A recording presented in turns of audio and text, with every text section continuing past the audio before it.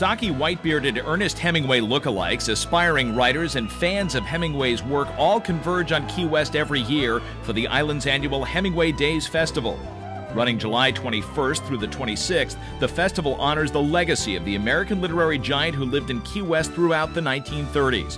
During his Key West residence, Ernest Hemingway wrote some of his most enduring works and spent his leisure time fishing and socializing with local and literary contemporaries. The main event of the week is a look-alike contest for Hemingway imitators. More than 100 men resembling the Pulitzer Prize-winning author vie for the coveted title of Papa during Sloppy Joe's Hemingway look-alike contest. My mother-in-law says, why in the world does he want to be a Hemingway look-alike? He was a womanizer, he was a drunk, and all that other stuff. Why do you want him to win? I said, Linda, because that's what he's about. The three-night competition is judged by the bearded brotherhood of former winners and takes place at Hemingway's favorite Key West watering hole, Sloppy Joe's.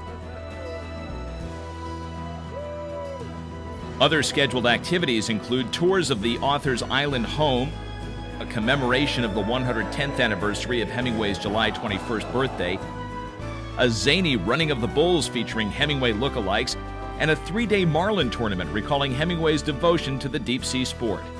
For Keys Travel Vision, I'm Ezra Marcus.